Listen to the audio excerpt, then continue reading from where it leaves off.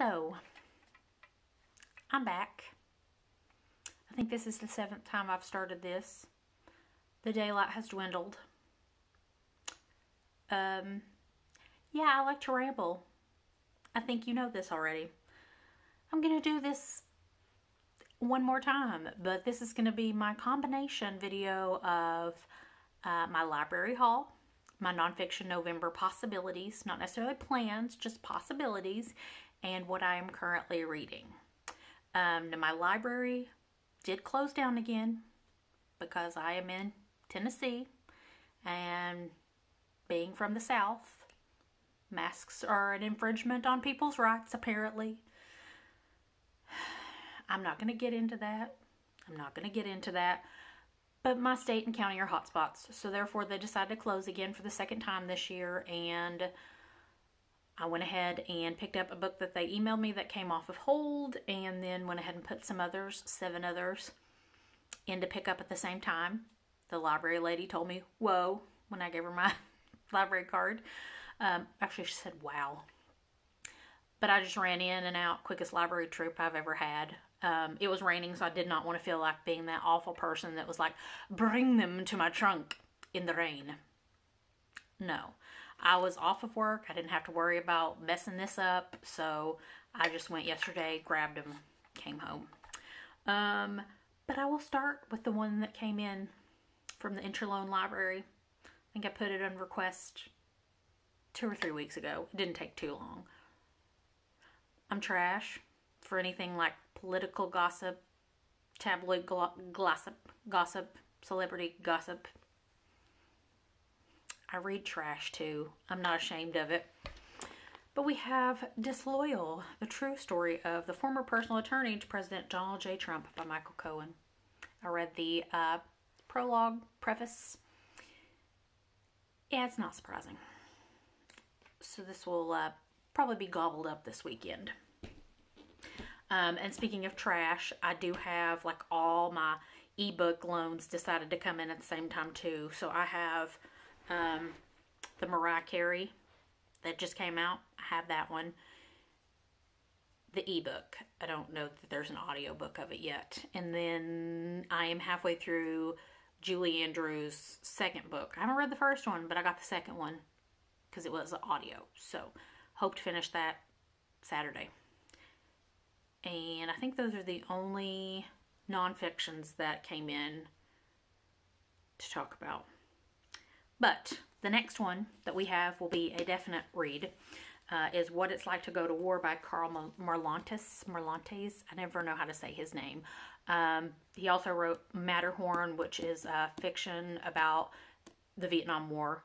It's a big chub. I found it, I think, for like $2 or $3. A huge hardback. He was 23 when he was drafted or enlisted in Vietnam. I know they interviewed him on several episodes, if not all of the episodes of Ken Burns' Vietnam. If you've not watched it, it'll take you a big chunk of time, but it's worth it. So I will be interested in hearing more from him. And then I have Parkland by Dave Cullen. I borrowed this when it came out and never got to it. I don't know if I just wasn't in the right mindset, but I read Columbine years ago when it came out and really enjoyed it. So I'm hoping that this one will be just as good. Then we have Braiding Sweetgrass, Indigenous Wisdom, Scientific Knowledge, and the Teachings of Plants by Robin Wall Kimmerer. Okay, I put this on hold, like I swear, in February or March, if not sooner than that, as the ebook. There's one copy and a bunch of people waiting for it. So I was like, oh well, don't remember how I found out about it. Never came in. And then all of a sudden I see it popping up everywhere on YouTube. I'm thinking, I had never heard of this book, never seen it anywhere. So what happened? Like, where did it come from? So I thought, well, since it's never going to come in off a hold, let me see if they have a physical copy at the library. And sure enough, so we have that one. Then we have The Yellow House by Sarah M. Broom. This one I checked out 2 months ago and never got around to it. I've been in a major slump. so I just didn't pick it up. And then Olive, who's hosting over at a Book Olive, hosting Nonfiction November, picked this as a group read. So if you want to pick it up, you can read along. So I was like, hey, I'll check it out again since it's in. So I have this, and it's also on Scribd. If you use Scribd, interested in Scribd, it's on there. And then we have, those are the only nonfictions from the library. 3 of them are fiction. So we have Such a Fun Age by Kylie Reed. I feel like everybody knows about this. It was like everybody was reading it a couple months ago. I'm late to the game, so we're going to try that. Well-Behaved Woman by Therese Ann Fowler. I've had this one on my wish list forever. It's a kind of rags to riches story. Woman after the Civil War. She and her sister are dirt poor, and she meets a Vanderbilt and gets married and goes from like this nothing life to a life of luxury. So can't wait for that one. And then the last one, again, everybody and their dog has seen this one, The Alice Network by Kate Quinn. I know it has mixed reviews. It starts the turn of the Great War and then ends post World War II. I can't remember if it's two. Yeah, it's dual timelines, dual characters, obviously. So I'll try that. If I don't like it, if I'm one of the ones that doesn't care for it, I didn't pay anything for it, so it's good. And then I will quickly go over my possibilities that I pulled from my book cart that you're propped on. Do you love this? My sister made it for me for Christmas last year, and I use it all the time. She said she got this cup from a student, and she didn't want it, so she made a vinyl for me. I only picked off of the top shelf of my book cart because those are the ones that I moved up not too long ago, as I want to read these now. The other two shelves are, I'll get to them eventually, but they're not like, I'm not chomping at the bit. I have so many books that it's hard to be like that with everything. And if I don't read them, they'll just stay on the cart. But we have From Here to Eternity by Caitlin Doty. She wrote Smoke Gets in Your Eyes, which I read several years ago.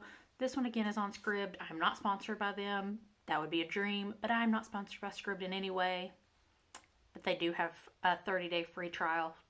So if you want to try them out, they have audiobooks as well. This one is just basically just funerary history, and it's not very long. It's like 240 pages. So that one I feel like I will get to. And then we have very apropos, speaking of what I spoke about earlier, we have The Viral Storm, The Dawn of a New Pandemic Age, Nathan Wolfe. I bought this, like, I can't say very long before all this stuff went down. Oh, and I have a very old bookmark, very old, stuck in there. This one came out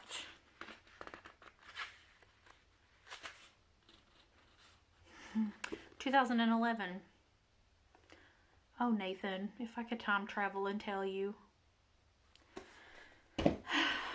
Okay, and then we have Love Stories of World War II by Larry King. I bought this several years ago, and it came out in 2001. I can't believe it's that old. Doesn't seem like it, but that one. It had a Mountain View Nursery. Landscaping. It's not mine. And then we have Hattie McDaniel, Black Ambition, White Hollywood by Jill Watts. This one I can't wait. I have another one by a different author. I'm not sure where it is. It may be in my spare room. I need to dig it out because I feel like I should do both at the same time, or at least both close together.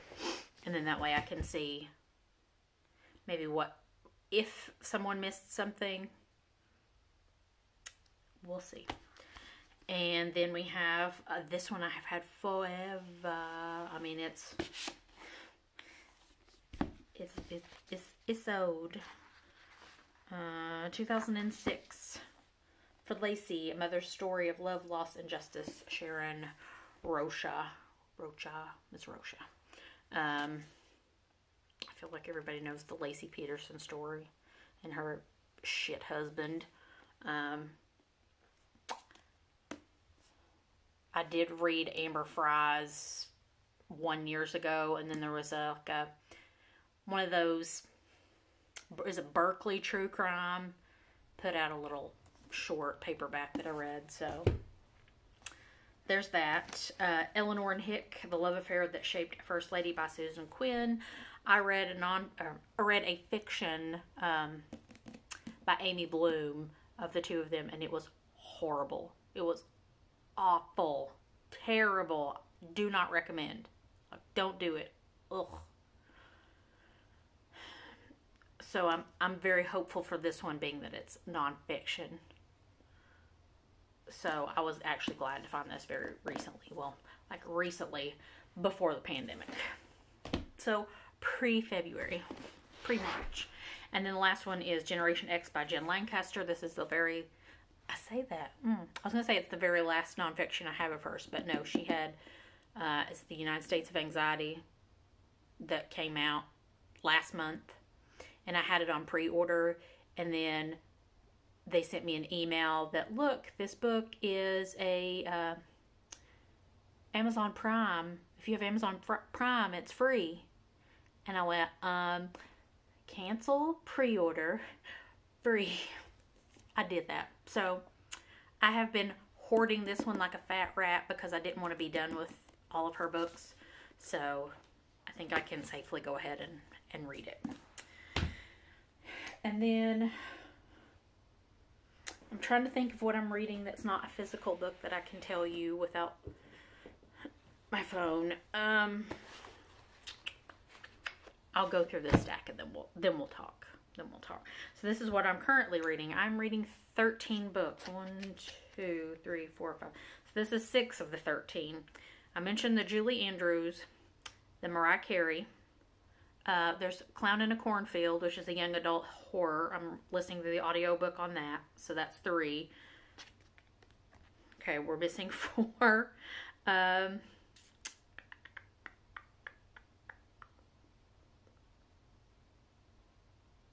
Insert Jeopardy music here. I'll think of them. If I don't think of them, I don't think that anybody will be mad at me. We have The Gap into Vision, Forbidden Knowledge. This is book 2 of a 5-book series. I know I showed this on my last book haul. It is sci-fi. I had no expectations. The first one I read going,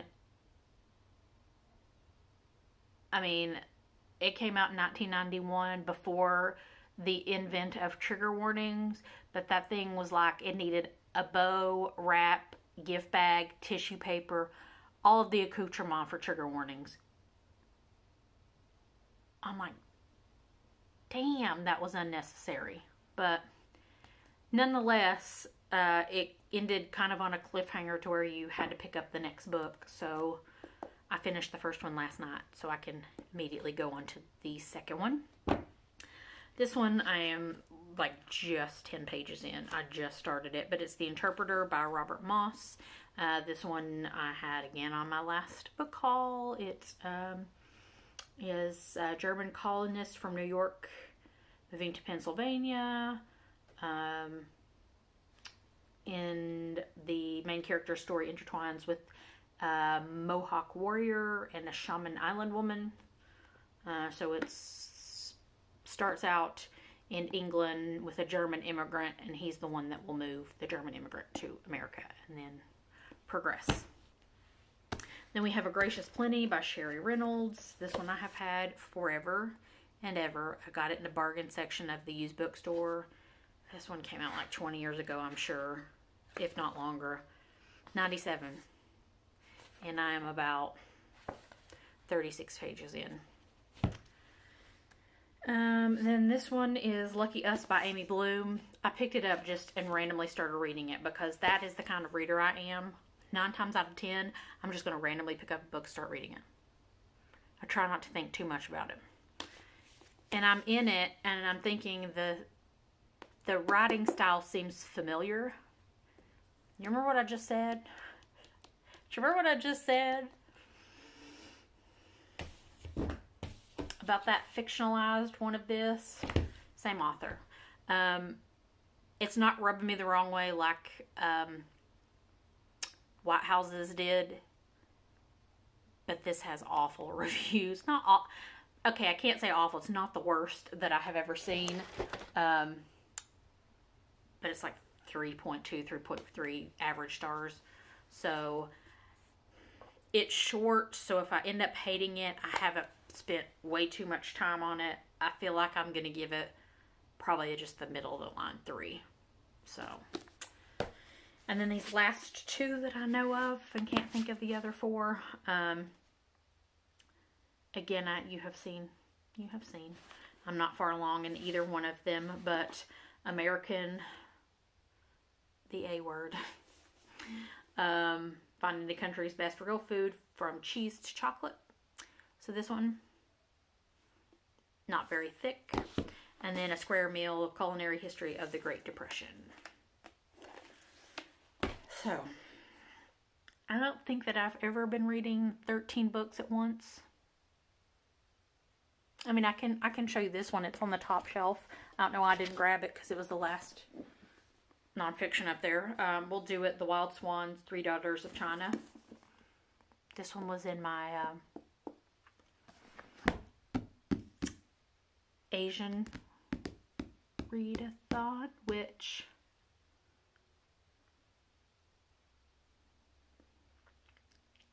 I kind of feel a little ashamed about that, but I don't. But at least I know that they're all there waiting for the next one, so I should start incorporating like 2 per month to wheedle that stack down. But that's all. I say that's all. I know I've probably got other books on hold from the library that will come in. I don't know how much reading I'm going to get done next month because work is going to be cuckoo bonkers bananas. Like somebody strap me down and take me to the loony bin and the crazy wagon. Somebody's going to have to call Jesus for me. Somebody's going to have to call Jesus. Or put in a line with them. If you talk to Jesus, there's just this one something that I'm not looking forward to, and I'm secretly hoping that I won't have to. So,